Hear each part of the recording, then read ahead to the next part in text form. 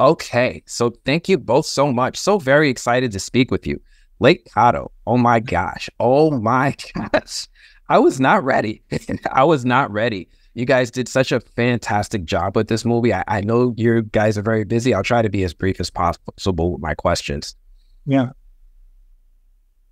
The bodies in the water set a chilling tone for this movie right from the beginning. How did you decide to start the story with such a stark moment? What were you hoping the audience would feel immediately? Yeah. Well, it's kind of like a promise of where we are going to get to energy-wise, because story-wise, there's a lot of groundwork to lay and sort of exposition of, laying the railroad track that ultimately has, your payoffs down the road. And without that opening, there might have been a question about sort of tone and energy level for the film. And so we felt like it was important to sort of like open with something that was like really strong and visceral to establish that like hold on, like this movie's gonna be like moving at that speed. This movie's gonna get crazy. Yeah. Well, you guys did a really great job with that, right? You set a lot of tension for the film early on. And it comes from those small but jarring moments, like the gator scene. Were you intentionally tapping into those everyday fears that linger just beneath the surface? I think it's always our goal for people to watch a film and feel that they see themselves in it, see bits and pieces of themselves. So those fears, yes, absolutely intentional.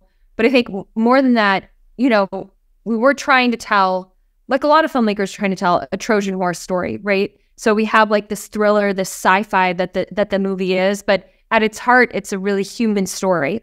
And, we hope when it's done, you kind of want to call your mom. Well, the film seems to do that very well, right? While also tapping into folklore vibe, especially with the strange happenings around the lake. Well, what inspired the lore behind the location? Is it based on actual folklore, or did you create it specifically for the film? The one thing that so there's so much myth in the lake itself, yeah. But we didn't tap into any of that myth. But the one thing that we did tap into is the actual lake itself. You get lost out there. Everyone does.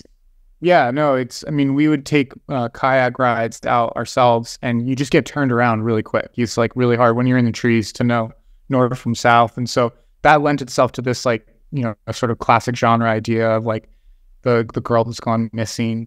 But it also, the vastness of the lake, I think, spoke to the idea that there could be something happening out there that is, unexplainable or, potentially supernatural that could be taking place. And because it's so out in the middle of nowhere, like, and unexplored. Yeah. People just like haven't come across it so much. So this could be a real place that actually exists.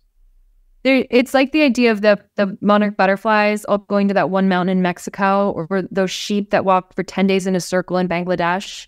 These things that happen that you're like, what does the earth, what does nature know that we don't know yet? And it's so much. The answer is like, so much, but it's like, what could that be happening in Caddo Lake?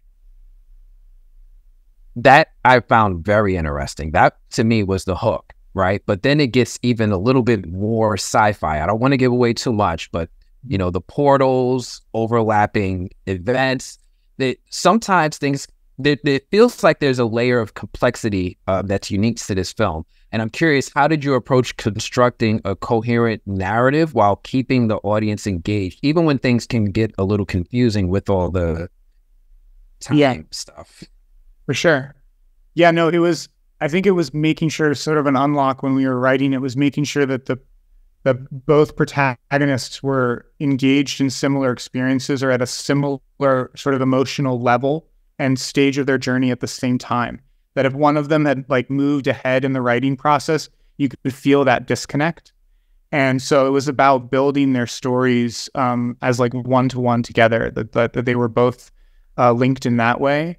And yeah, I feel like there was just an expectation of getting to this sort of propulsive finish that was always the driving force And so when we had lost that sense of pace, that was like a real sign for us that something needed to change about the writing. It's really interesting. So I'm curious with this movie, it's going to be, everyone's going to notice, right? This is a production from M. Night Shyamalan. And as the film's producer, I'm curious, how involved was he in shaping that narrative? Like, did he offer any specific advice on handling the film's mysterious elements? We came to him with a fully realized script that had these twists and turns already baked in.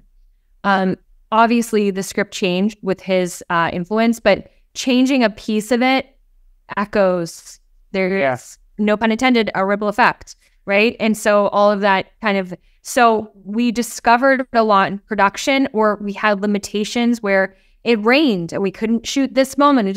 So we had to like reinvent pieces of it in post-production. And that part he was so incredibly involved in. He watched the dailies every day in production. He called us with notes. He came to set a few times, but post-production, we literally lived on his property and edited in his post-production studios after we had one full draft of the film. I really love the way you handled a lot of the story in this film. There's just so much detail that I had to go back and rewatch it. I was like, I have to see what little details were littered throughout the movie. You know, with this film, there's also that huge emotional impact. How this family's history is forever altered, and how they chose to handle themes of loss and reconciliation in such a really intricate, layered story. Can you let me know what was the thought process behind the final moments when there was just closure? Can you just kind of walk me through where that was inspired from and what you want audiences to walk away with? You know, we knew there was going to be something sort of tragic and bittersweet about the ending, because so much of it is about loss and grief, that we didn't want to shy away from that and try to tie everything up in a bow and make it like this easy, digestible story that you can kind of compartmentalize and put away. But the characters sort of informed that journey, and we knew, you know, at a certain point through the drafts where they were both going to end up. So it was about channeling backwards from that. And the hope is that you feel like you know, sort of want to like give your mom and your dad like that much more of a hug the next time you see them, you know, or that you know, like keep these relationships that can be fragile but are ultimately like really strong, these family ties, you know, your chosen family or otherwise, that you keep them close. They're really, really important parts of, they make up who we are. Well, thank you both so much for your time. Thank you both so much for this wonderful movie. I didn't know I needed it. It was a welcome surprise. I'm very excited to recommend it to others. Thank you both so much. Thank you. Thank you. Thanks. So good. Thank you. Thanks. Nice meeting you too. I hope to talk to you again. Thank you. Yeah.